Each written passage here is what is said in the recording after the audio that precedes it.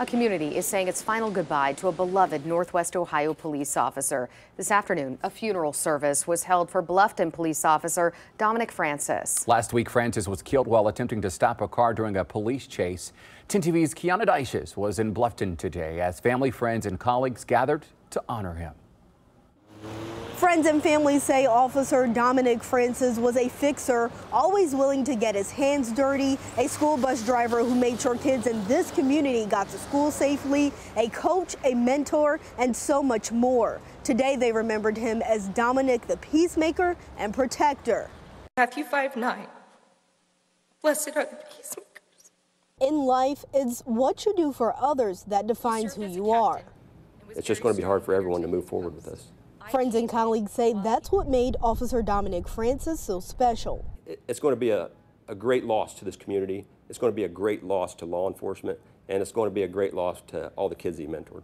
A loss to all who knew him when he was hit and killed by 3 suspects fleeing police. The community lost a father, a husband, and so much more.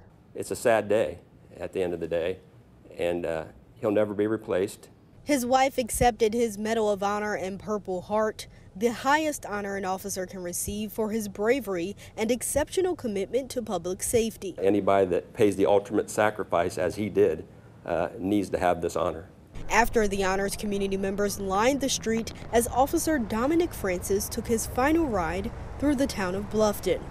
Friends and families say he will never be forgotten and he cannot be replaced. Reporting in Bluffton, Kiana Dyches, 10 TV News. Following the funeral, Officer Francis' body was laid to rest in Union Township. Officers from all across the state drove to the cemetery to pay their respects. Now, the 3 suspects charged in connection with the deadly chase were indicted in Hancock County today. 20-year-old Eamon Johnson faces the most serious charge of involuntary manslaughter.